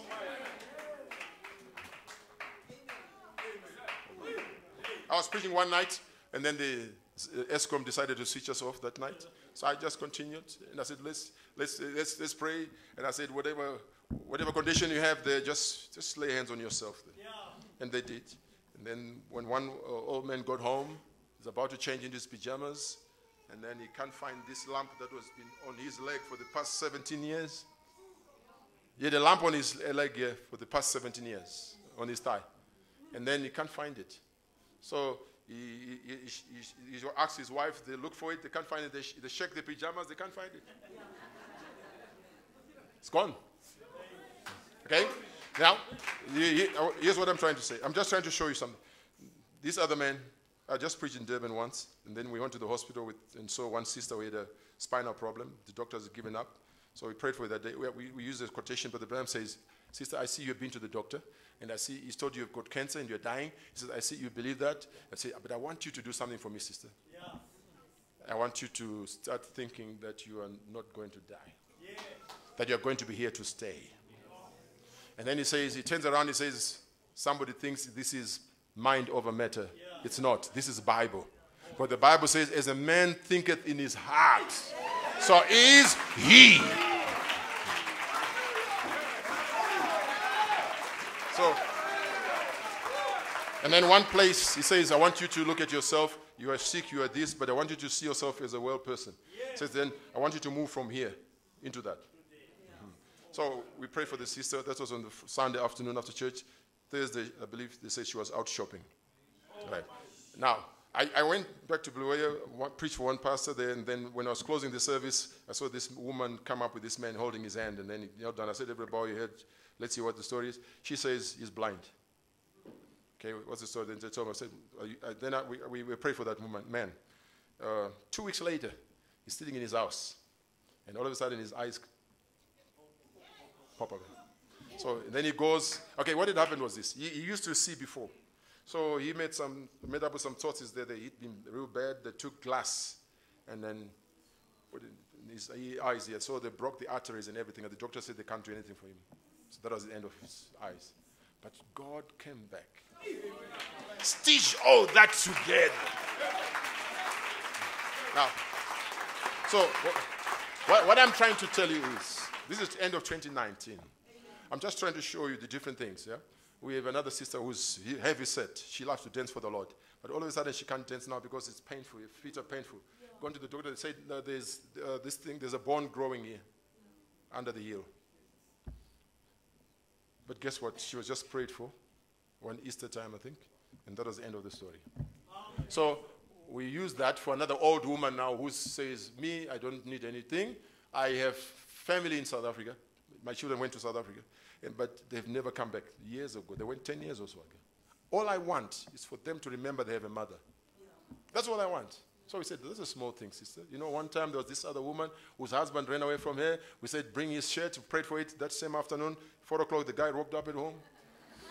And then when he came, he had a shower. And guess what he asked for? That shirt. So we said, if that could be done for her, your case. So we're sitting in the grass. We're sitting outside in the grass, We're sitting outside in the grass. So we say to another brother, "Let's come pray for this." He says, "Are you brothers? You get one man. Me, I'm going to preach." So it was Easter time. So we sit there with the old woman. So we pray for her. And then 2 days later, she's on the Johannesburg Road, Beitbridge, Blairway Road.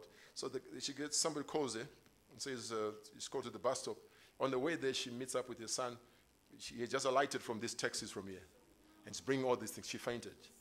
So I'm just trying to pick up a few things here. Cancer cases and stuff. What I'm trying to show you is this, that this message is everything that you need. This message has everything that you need. Nothing is impossible with the God that you serve. If he can do it for them, he can do it for you too. You have the answer to the devil's question. Hallelujah. The prophet says, he says, it's not that there's nothing impossible with God. No, there's nothing impossible with you. Because greater is he that is in you than he that is in the world. Earth has no problem that heaven cannot solve. You believe that tonight? God bless you as our pastor comes up.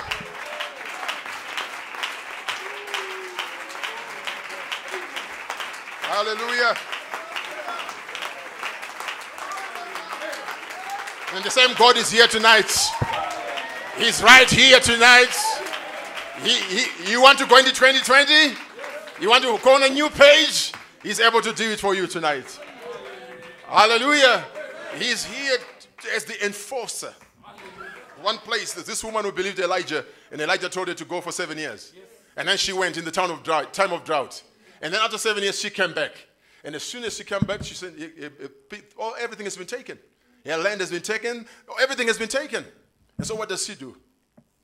She says, I must go to the king again.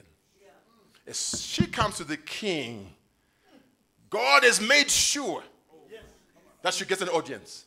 How? He just put in the heart of the king the desire to find out about the ministry of Elisha. And then he calls Gehazi. He says, is it true that Elisha raised the dead body to life? He says, yeah, he did. And then guess what, king? There is the boy, and there's the mother. God made it so seamless. After 7 years, because she had obeyed the word of the prophet, God made it so seamless. She had an interview with the king. And he says, yeah, that's my son. That's Elijah. He says, but you know what I'm here for, king? My land has been taken. Everything I had has been taken. He says, and then the king appointed an officer to make sure she gets everything, including the fruits of the trees of the orchard. So the fruit trees for the past 7 years, what they yielded. I want to tell you about the mulberries. Talk about the peaches. They had to be found and restored. And to make sure it was done, the king appointed a compliance officer to make sure everything that was lost in the 7 years is restored. And whatever you have lost, by believing this message, God as the Holy Ghost, the compliance officer, to make sure it's done. If you can believe it, you can have it. God bless you.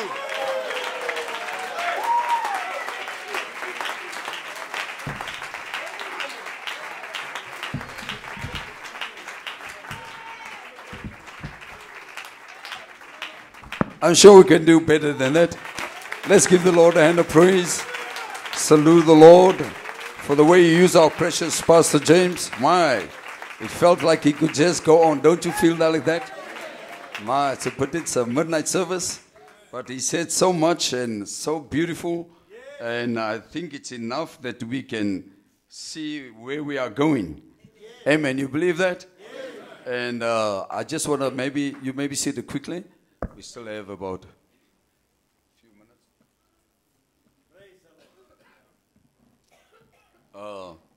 I like what he said. This message has everything. You believe that? Everything we need is in this message. That's why we preach this message. That's why we enforce it. That's why we get the young people read the spoken word. Why? Everything you need is in there. And I just used this in Ghana. Pastor James, this was so beautiful. And the brother's inspiration was pulling God out of history and pulling him into present tense. And that's the message Brother Branham preached. So I was showing now that Hannah, who was an old lady and she couldn't have a baby.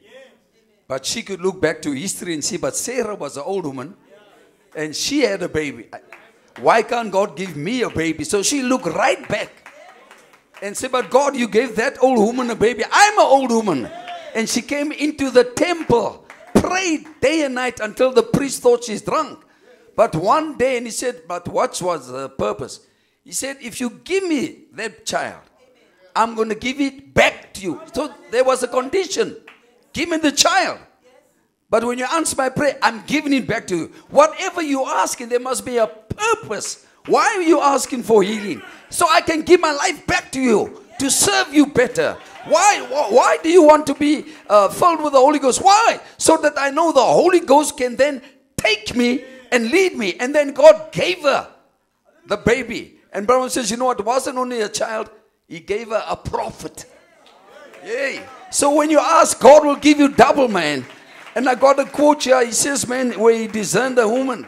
He says, you're 50 years old. He says, but don't give up. You're going to have a baby. Brother, you can pull him back into history. Today, you can have your desire. Hallelujah. And then I said there was Joshua. He came to Jordan in time it was flooding. But Joshua said, Lord, how do we cross over? He says, but Joshua said, but Lord, I was there when you opened the Red Sea. Hey. And he said, but God, if you can do it there, I saw it. Yeah, we got another situation. I'm pulling you from there into here, into my situation. And she opened what? He spoke and he says the priest will go before and the Jordan opened. What was the God of history pulled into present tense? And I say tonight we have a message. This might seem like history, but you can pull that same God tonight. Pull him out of the pages of the spoken word. Pull him out of the pages of the Bible into your situation. Hallelujah. My. So this God we serve, I like what they said. The message is alive. And we have the answer to the devil's question. Brother, it's time. Enough is enough. Somebody must take a stand. Young people, you got to tell him enough is enough. No more you had me 2019, but 2020, it's going to be different. This is my year. This is my year of victory. I had enough of your troubles. Shake it off tonight, brother. Get to the right position. As our brother said, look at the sculpture from the right side. You got to get to the right place. God has a way of approach. And when you hit that spot, no demon can stop you, brother. There's no devil can stand in your way. God must answer. Hallelujah. God has got to answer. My. Then the same God of history. And then some things I found of Brother Branham. Now, Pastor Juma, you won't believe. Ask Luke what I told him, what I'm going to preach tonight. That we each one have an angel. Can you believe it? Look how God is smart, man. This God, I tell you, I got the whole message here. So when he was going to preach, and I was going to show you that we each one walking with our own angel. The pastor is the angel behind the pulpit. Every one of us, when we walk, and he says, oh my God, where you walk, angels walk. He says they don't only come, they camp around you. You think you're alone in yours. You're not alone, brother. Angel, that's what I was going to preach tonight. And God sends our pastor here to come and preach it. I had the one of Jacob laid on a rock, angels ascending. So they were here. They didn't come down. He says ascending. That means they were here. They didn't, he didn't say descend. He said first ascending. Taking up your praise. Taking up your request. And then they come right back. Hey, tonight, man, I believe they're here. Don't sit back. Don't hold back. Come on, this could be your night. Right at the closing hours of 2019. God can answer your prayer. God can give you what you desire. God can fill you with the Holy Ghost. God can deliver you. Hallelujah. Amen, young people. Come on. The 2020 could be your year.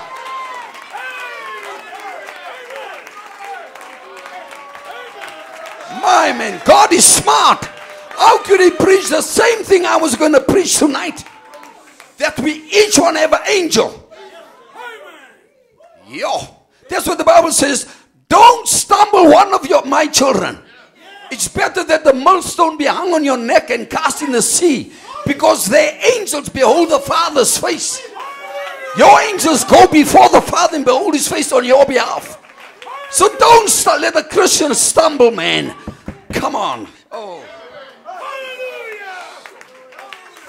My God bless you, man, bro. How can God be so smart? Ask Luke what I told him. Okay, you may be seated. Just a few more history quickly there. Then we were speaking. It's one of the deacons came to Brother Branham. There was a communion night, and they used the cups, you know, the small ones. And then the line was still full. One of the deacons came.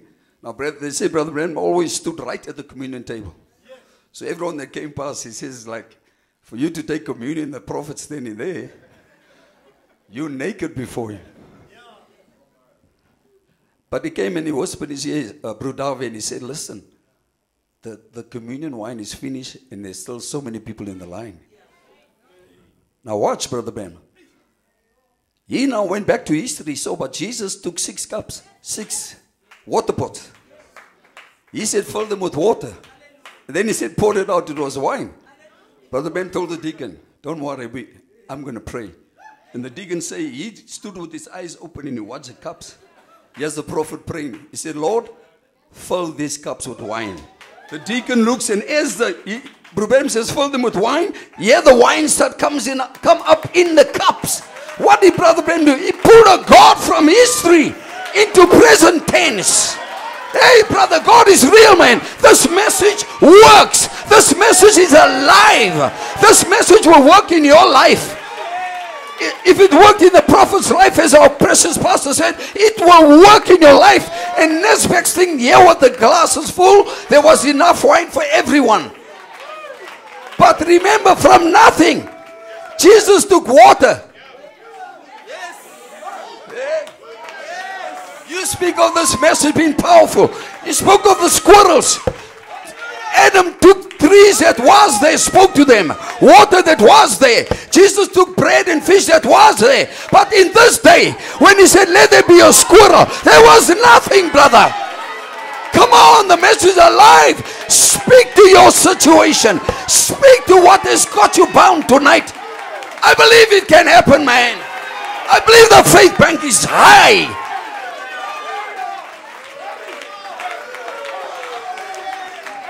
My. Then quickly another one. This is Brother Charles Jenkins speaking about Roy Robertson spoke to him. He said, Brother Branham, we bought a piece of land. We worked so hard. We don't have water on it. But now we're going to drill a bore. He says, but this water is so bitter we can't use it. We've invested it. It's now almost become a useless piece of land. Useless house. We can't drink this water. It's bitter. And Brother Branham, watch now. Goes back to history. When Israel came to Mara. And the waters was bitter. Hey, come on, man. Woo, hallelujah. I feel something's happening tonight. He thinks back to the waters of Mara. He says, Brother Robson, you stay on the phone. He says, you know what I'm going to do? I'm going to speak to the water. Now Moses, when he came here to get the special branch, and then he chucked it in the water, and for a little while it was there, and it sweetened the water. Brother Bam says, Brother Robson, you hold that phone. And he says, water, be sweet. Brother Robson says, when he went back, the water was sweet. They still using it up till today. Listen, brother. Brother Branham didn't need a branch. The branch was in him. And all he had to do was speak it. The branch is in you. You got to put your situation. Speak to it. Speak to it. Give it water. Come on. Sweeten my situation. Sweeten this thing that's bothering me. Lord, I can't help anymore. Let the branch sweeten the water. Who's the branch? It is Jesus Christ, the root and offspring of David. The branch.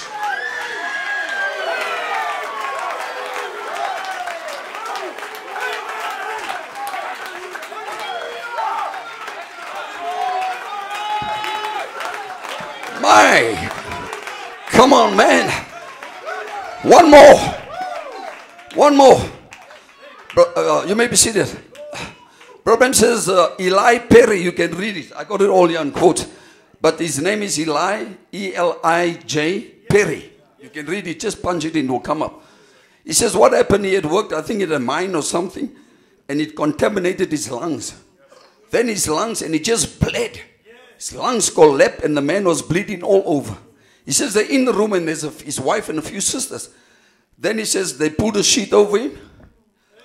And he says he began to walk out. But as he walks out, as he walks out, Brother Juma, you sit there. He says, Brother is walking out. He says, but something takes him on the shoulder. And he turns around.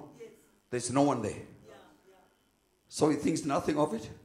The man is dead. They pull the sheet. And as he goes again, second time, a hand on his shoulder. He looks. There's no one. You know what happened? Remember Elijah laid on that baby. And he put his nose to his nose, his lips to his lips, his head to his head. And he laid on him. And what happened? He came back to life. Brother Bam says, right after that, I don't know what happened. I found myself laying on Eli Perry. And he says, before you know, my lips was on his lips. My nose was on his nose. I was all bloody because of the sheet. He says, but you know what? I felt a hand come over my ear. And when I looked, he was alive again. That was the God of history. He saw that Elijah did that. Yeah, our Elijah in this day, he did the same thing. And tonight, the God that we serve is the same yesterday, today, and forever. Whatever your request is, he can meet with you tonight, brother. Do you believe that? You believe whatever your desire is? You believe as we're gonna cross over, I'm putting it before him. I'm leaving the things that's negative, the things that almost destroyed me. I'm leaving it behind. And when you mean leave, you leave it. You leave it. You don't go and pick it up. You leave it. Satan wants to destroy you. You heard our brother said. He wants to upset you. But there's a God greater than what he is. Before, and you were before Satan was, you were. Where were you, brother? In the mind of God. Already you were perfect. Already you were chosen. He chose you with your mistakes. He chose you with your faults. And Satan cannot alter that. Woo! Hallelujah!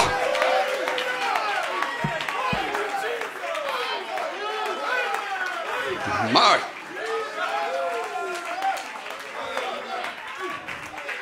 Man, my mind is blown, Brother James. Come and speak on the angels. That's the message I had for tonight. You'll be surprised. Moses, I'm sending you. But Lord, how can I go? I'm sending my angel before you. Moses didn't go alone. What did you think overcame Egypt? It was the angel. You're going to find out it's not even you overcoming. It's the angel in you overcoming. There's overcoming power. There's victory. There's power. Ooh, hallelujah. Just one quote quickly, then I'll read that, our famous quote. It's about just 10 to now. He says here, but what we need tonight is a great big bundle of love of God poured out in our hearts. All differences washed away. Bury it with the old year. Bury it. Listen what he's saying. Bury it. What we need tonight is a great, and this is a New Year's comment. You're going to hear. But what we need tonight is a great big bundle of love of God poured out in our heart. All differences wash away. Bury it with the old year. Please, 2019, there's 10 minutes left. Bury it with the old year. Something that must die, you bury it. So tonight say, Lord, I'm burying it. I'm not going to dig it up next year. No matter what the devil chucks before me. No matter how he tries to bring those cravings. No matter what he wants to show me. I'm leaving it buried. Woo! Don't dig up old dead bones, man. Don't dig up something that's dead.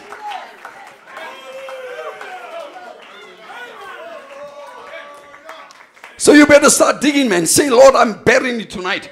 Bury it with the old year. As it passes out, let it go. Let's start a new life, a new beginning. If you are already born into the kingdom of God, you already got the Holy Spirit in you.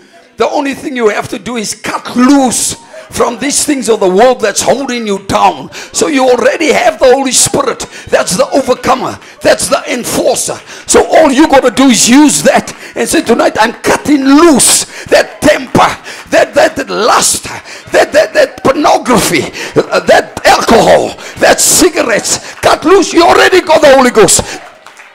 The enforcer is already in you.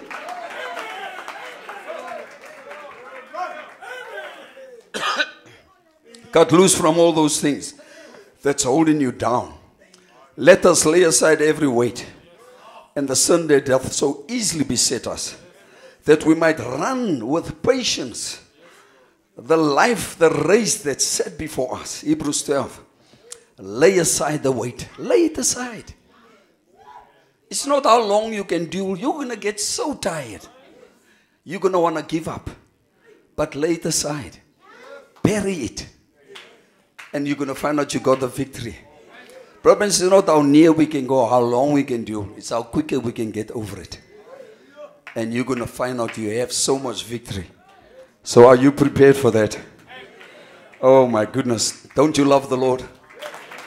My, let's just give the Lord a hand of praise.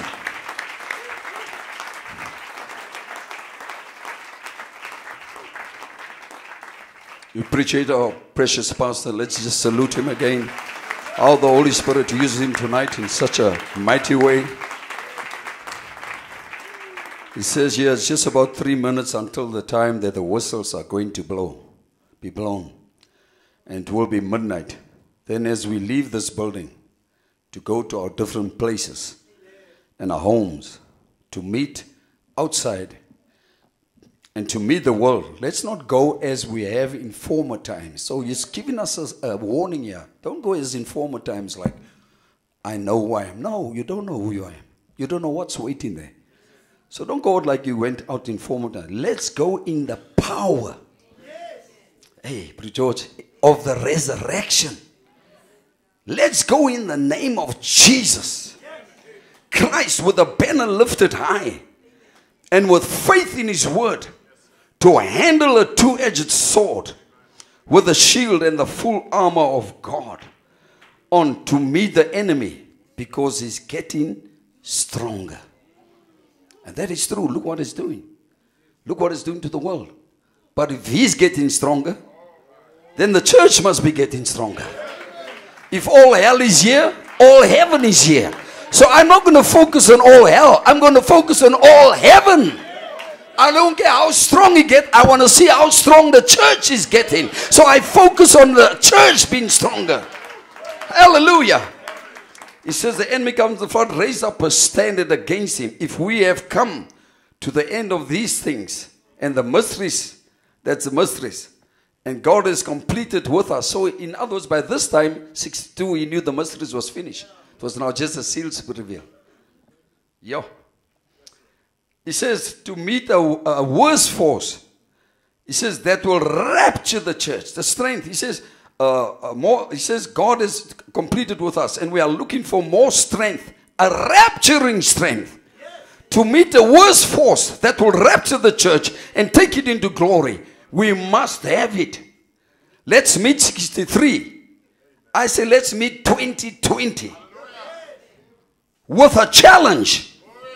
How many is ready with a challenge? Well, stand to your feet and show him I'm ready, man. I got a two-edged sword. Let's meet the challenge like we are servants of the living God. Like Shadrach, Meshach, and Abednego of old. We will not bow to the devils of this world. Take back the thing that what we've talked about. Let's press the battle. Take back what the enemy took from you. That's what our pastor said. Take it back, brother. Hallelujah. You are the son. The son is more authority than the angel. You know you have more authority than Gabriel. Standing before the throne, your prayer, your need, your requirement tonight, you have more authority than that angel that's standing there, because you're a son of God. Woo! Hallelujah. Speak your situation. We'll not bow to the devils of this world. Let's press the battle. I feel tonight as we're listening for the whistles, hallelujah, something like David, that dreadful hot night when he laid out there under the mulberry bushes and the enemy was arousing. What an hour it must have been for David. What a time for him laying there. He didn't know how to move. He didn't know which way to go, because he knew he was outnumbered. But all at once He heard the sound of the wind going through the top of the bushes. He knew God went before him, and he went to the battle. I feel something like that tonight. After last night's message, I'm laying in the darkest hour that I've ever faced in my life. I feel like Isaiah in the temple after seeing those angels. He's speaking of those 7 angels that came. He says, after seeing those, I'm a man of unclean lips and dwelling among unclean people with unclean lips. But listen, I've got to meet it some way. If the only thing I'm waiting to hear is the rushing through the mulberry bushes till I go to meet the enemy, whatever it is, God help us to do it. So you don't shirk. You be like David. He ran to Goliath. Run to your challenge. Don't go, maybe I'll make it. Like he said, hope so. Hope don't have hope. It's not a wish show. Run to the challenge. Run to your situation and say, I'm going to overcome it. And now I think it's 1 more minute. And that's exactly right. 1 more minute as we stand to our feet now, each one of us. The contest is on. Each one of you, Paul said, forgetting those things that are in the past, all of our mistakes of last year, I press towards the mark of the high calling. And all the mistakes that I've made in all these years, forgive me of them. God, forgive me, church. Church, forgive me. In the ministry, I fail with it. I feel, God, I forgive me for it. Church, forgive me for my mistakes. And I'll press towards the mark of the high calling. Christ, whatever tomorrow holds. I don't know, but I know who holds 2020. So I'm going to put a challenge out. You want to come to the altar and kneel here? Those who really feel, you say, Lord, I want to cross over. You can come to the altar as we kneel. Young people, don't miss this opportunity. Luke, let them just move forward so there's more space. Come, sister, come, mother. Children needs prayer. Someone not here, just pray for them. The musicians, oh, you're also kneeling, that's fine. Isn't that beautiful? My, the Holy Spirit here. My, oh, what a night. Oh God, we're looking for that power, that Holy Spirit to press through, Lord. Every heart, every desire, every prayer, every request. And don't be afraid to speak it. I don't care how difficult it seems. I don't care if it didn't happen. It can happen. All our brothers said, you need to have faith and work according to God's laws. He says, let us raise our hands to God now and let us pray in our own way. So you got to pray in your own way. God wants to hear from your mouth. So you pray. I'll just finish the prayer. As we make our confessions and ask God to help us through the next coming year. Heavenly Father, as we stand here, as many thoughts is dying out in our hearts and all of the mistakes of last year, and as we approaching the death of, we say, 2019 and the birth of 2020, oh God, may we be one step higher up the ladder until we can see Jesus and his program. May everyone here, Lord, in prayer, while the old year is dying and the new birth of the new year is coming in, may the old man, sin and unbelief die out in our hearts and the new birth come in with 2020 like a rushing mighty wind that might fill our beings and make us new creatures in Christ. Make us fit servants. Forgive our past. Bless our future. Guide us, O God, with thy mighty hand, Jehovah. Bless these ministers here. Bless all the laity and the visitors. Be thou with us, O Lord. We are your servants and we give ourselves wholly to you for 2020, that the power of your spirit might have more preeminences in our life and in our being. Help us, O God. Forgive us. Help us, we pray. Raise up mighty men. Raise up mighty warriors of the faith. Open this year, Lord, the hidden manna, that rock beneath the rock, that we might see the program of God. Cap off the pyramids of our life. Lord, put the capstone Christ Jesus upon each one and every one of us. May his great, magnificent, holy blessings be upon us all. May the fire of the Holy Ghost come upon us. May the power of the resurrection, the manifested God, how we thank you tonight. We are yours. We give ourselves fully to you, Lord. As I go yonder, not knowing where and how and what will I do, I'm trusting you, Almighty God, that you'll guide me, your unprofitable servant, that I might be used to your honor and your glory. of the Almighty. Grant it, Father. Receive our praise. Bless our efforts. Heal the sick, Lord, and afflicted both spiritually and physically. And make us thy servants. We are the clay. You are the potter. Mold us, each one in your own way, that we might fit together, hallelujah, with Christ Jesus as a member of his body. For we ask it in Jesus' name, and for his sake, and for the gospel's sake. Amen and amen. You keep praying in the old way. Almighty God, as a church, we bow down before you, and we kneel down and we pray and we speak in your word. Almighty God, may the angels of God, may the dying of 2019, Lord, and the birth of 2020, Lord, we on our knees, we calling upon your name, we praying, we speak into your needs. Lord God, you are the same yesterday, today, and forever. The same God that was with William Branham is the same God that's with the bride tonight. The same angel that was with him is with us tonight, Lord. And each one is speaking their need. Each one is calling out before you. Forgive us our sins. Forgive us our failures. Forgive us where we let you down. Forgive us where we disappointed you. But Father, we know you are able to restore everything the enemy took from us. He took our health. He took our joy. He tried to take our marriage. He tried to break down families. He tried everything. But Father, you said, I will restore. And we confess we failed. We confess our wrongs. And we say, God, once more, we feel like Samson. Just once more, God. There's a possibility tonight that you can restore our lives. There's a possibility you can bring peace in the valley. There's a possibility, Lord, you can deliver someone. We know there's a possibility once more, Lord, as 2020 has been ushered in. Once more, Lord, once more, send down your power upon each life. The young people, we pray, fill them with the Holy Ghost. They're not going to make it without the Holy Ghost. So we pray the Holy Ghost touch them, fill them, seal them. Lord, seal the ministers, seal me, Lord. Give me a refilling. All our ministers, the deacons, the trustees, the elders, the laity, the musicians, the chorus leaders, all the sound man, the video man, all the way from the pulpit to the janitor room. May the power of God flow, Lord, right through, Father, and may there be a brand new season, a new season start, Lord. When the enemy comes in like a flood, the Spirit of God raises a standard. Raise it in every life tonight, Lord. Raise that standard. May the Holy Spirit come upon our visitors that came tonight. May they give their lives to Christ. May they surrender and know this is the only way out, Lord. Touch our children. Touch our babies, Lord. Fill them with the Holy Spirit, Lord. And if we're doing any wrong, cut us loose tonight. Any young person still busy with things they shouldn't be busy with. Worldly music, that pornography, that lust, Lord.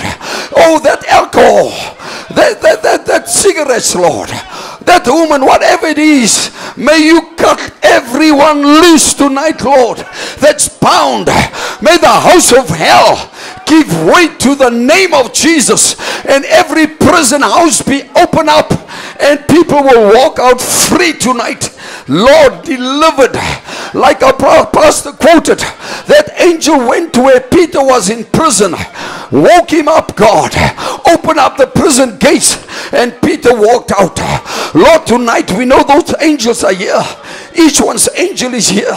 Lord, that theophany, the process is right next to us to give us a charge, like a charge going into a battery, to encourage us to hold on, to press, to persevere. May that Holy Spirit just charge us, Lord. Father, may the young girls, Lord, may they look after themselves. May they stay clean. May they stay pure, Lord. May the Holy Spirit keep them from these demons of the world that's just out to destroy and out to use them, Father. May they know there's a holy God that's looking down, and Lord, that He can touch their lives and fill them, and they don't have to partake of the things of the world. Christ can be there. Hallelujah. complete joy, complete satisfaction. We do not need those things anymore, Lord. May they know it. May the Holy Spirit impress it. There's those that are sick, Lord. I'm thinking of my wife tonight, Brother Sam, Lord. Different ones that's not well. May the Holy Spirit heal them tonight. May the Holy Spirit go there and touch those bodies, Lord. Everyone else that I did not mention, but the Holy Spirit knows they're sick. May you touch them. You said, Lord, even this journey, it's not only natural sickness, but spiritual sickness. Lord, that's sometimes even worse than natural sickness. May the spiritual sickness be healed in this church, oh God. And may 2020 be a year of victory, Father.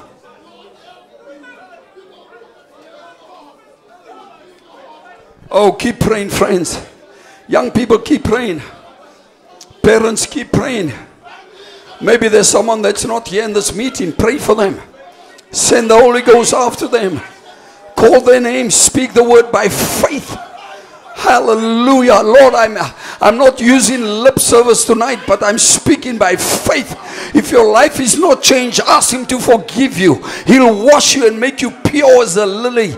I don't care what you did. Oh, God will go to the lowest and He'll change you and He'll make you brand new. He'll forgive you. He'll wash you in His blood tonight. But you gotta say, Father, I accept your sacrifice of Calvary. I accept what you did. And tonight, Lord, as we heard your word go out, hallelujah, how that when the Holy Spirit comes upon us, we become a twofold being. One that's subject to the things of the earth, but there's another part that the devil cannot touch. Hallelujah. That's the soul inside. That's the one that the Holy Spirit, that angels visit and brings messages to you. That same angels that we were speaking about is here tonight to bring you a message to say you can make it. Hallelujah. Don't give up. You can make it tonight. That's what your angel is telling you tonight. You can make it. Oh God, we do not want to go before in our own strength. We failed, Lord, but we want to go in the power of the resurrected Christ. Tell it to Him tonight. Speak to Him, please. Say, God, this new year is brand new. It's just about 10 minutes old. But Father, I believe the presence of God can take my weekend. I'm placing my weekend into your mighty hand. And I pray that you will lead me. Make me obedient to the Spirit of God. Make me obedient to your word. Make me obedient to the message, Lord. Hallelujah. It's got to work. Don't say it can't work. It must work. If it did for someone else, it can work for you tonight. Pull the God of history into your situation. He's still alive tonight. Hallelujah. Say, Lord, I want to be at the right place to look at that statue. That's why many people can't see the statue of a perfect man. They're looking at it from a wrong angle. But when you get to the right place, you're going to find out, when you look at that statue of a perfect man, you're going to see it's nothing else but Jesus. Oh, God, help me tonight. Oh, Here, help ons vanaand. Gee ons krag, Here. Gee ons krag, Vader. Versterk ons. Onderneem vir ons, Here. Tree in vir ons, Here Jesus. Ons het nie die regte woorde, maar U, Here, die Heilige Gees kan hy woorde by mekaar sit en dit voor die Vader bring. En ons teenwoordig en sê, Here, hoor hulle gebed. Hoor hoe roep hulle uit, Here. Here, antwoord vanaand. Here, raak aan vanaand, Here. Versterk hulle vanaand, Here. Breek sattingsbande vanaand, Here. Mag die Heilige Gees vanaand elke siel aanraak. Elke moeder, elke vader, elke jong man, elke jong dochter, elke kind, elke baba. Hallelujah. Even you young man that's not baptized, give your life to Christ. Get baptized. Time is running out. Young girl, give your life to Christ and get baptized. Get saved. Say, Lord, I'm making this year, Lord, a year that I can serve you, Lord. I found out this message is real. Oh, it's more real than what you realize. Oh, Jesus. Hallelujah. Oh, Jesus, I want to know you in the power of your resurrection tonight. I got a husband, I got a wife, I got children out there. I got babies, I got my sister, my brother. I got brothers that's not saved, Lord, that's backslidden, that's in the world. You know where you come short. Tell the Lord, I come short, Lord. I come short here. Speak to Him and watch Him make a way for you. Hallelujah.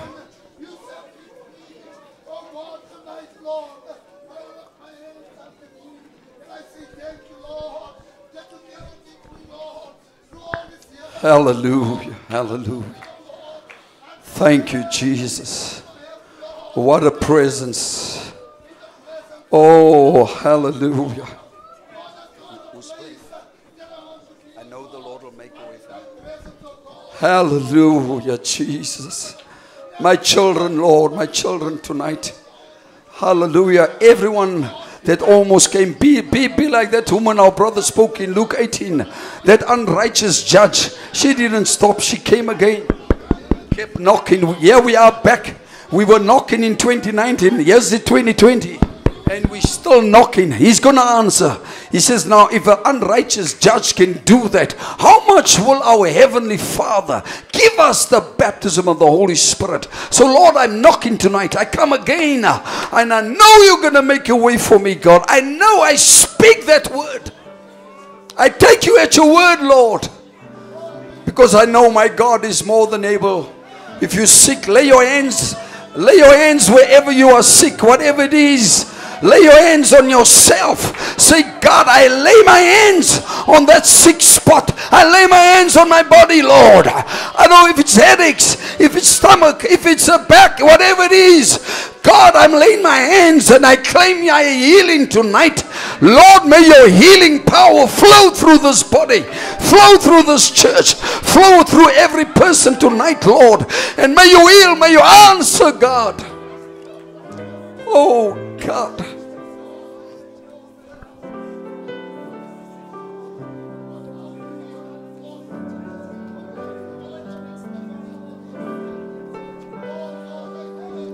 Hallelujah, hallelujah. Oh, Jesus.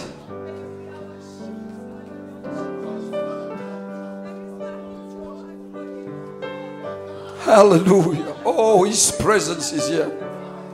2020 has just begun. It's 15 minutes old. Can you believe it? 2020 is only 15 minutes old, Lord. And I feel your presence. I feel your power. I know I'll be healed, Lord. I know the angel of God will visit my home. Hallelujah. He'll visit my neighborhood. He'll visit and you'll find out things will change. Hallelujah. You can't go the same. You can't. Bury it tonight. You heard what the process. Bury it. Bury it. Dig that hole so deep and bury it tonight. Cover it up. Cover it up with the blood of Jesus so you cannot take it out again. Hallelujah. Hallelujah. Oh, Jesus. Hallelujah. Hallelujah. Savior. Savior. Hear my humble cry. Whilst on earth thou art calling, do not pass me by.